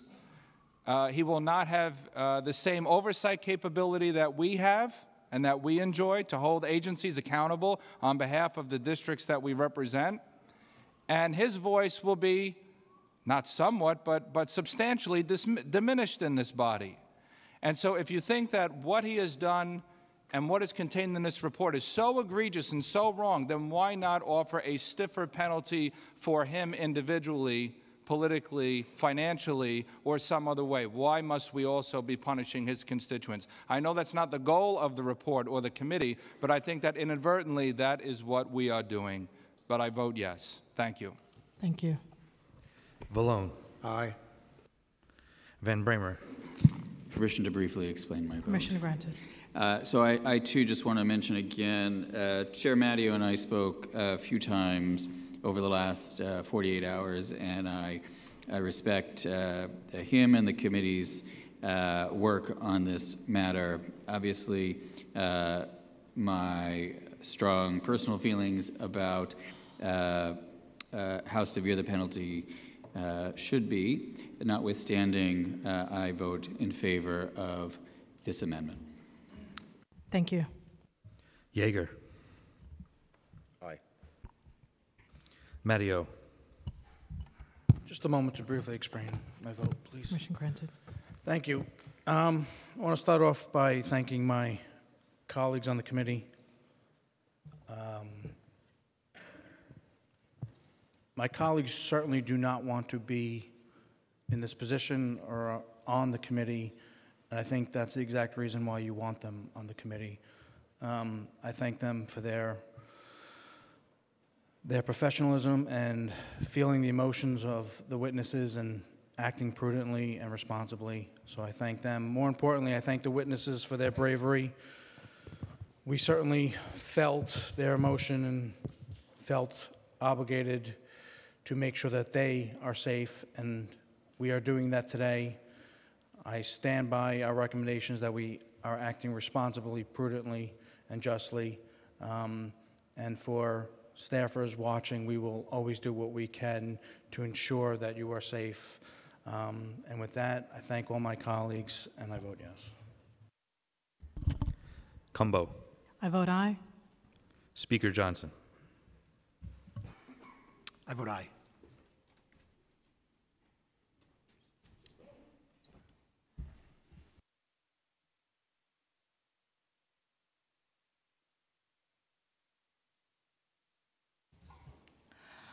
Before reading the vote tally, I want to make sure that everyone's absolutely clear on the votes we have taken today.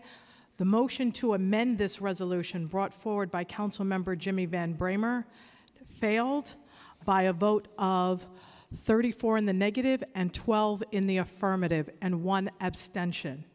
And therefore, we will not have any future votes on this amendment. The vote we just took on Resolution 1138 requires 2/3 of the council in order to pass. We have 44 votes in the affirmative, 1 negative, and 2 abstentions. So in this case, we have the 2/3 that is required by the council in order to put forward the sanctions, and that this particular resolution now passes. We'll now have the introduction and the reading of bills. None.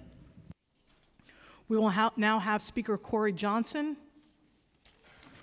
to close this meeting, but we will have, prior to that, the discussion of resolutions. Seeing none, we will now go into resolutions.